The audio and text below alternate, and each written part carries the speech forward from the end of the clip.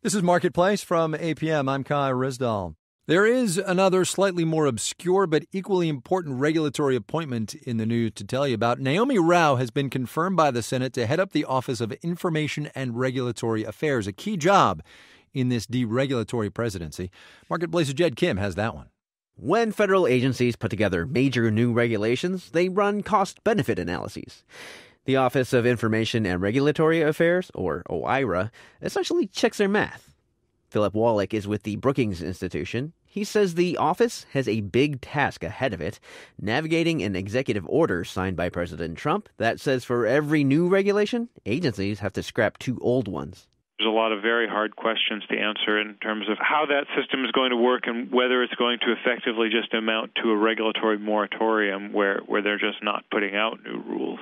Neomi Rao teaches law at George Mason University. One of the areas she focuses on is constitutional law. She once clerked for Clarence Thomas. Kent Lassman is president of the Competitive Enterprise Institute. He's excited at the prospect of Rao at the helm of OIRA. The core of her work and her career and her scholarship has been on political accountability. And that's something that I think is horribly missing today in our regulatory processes.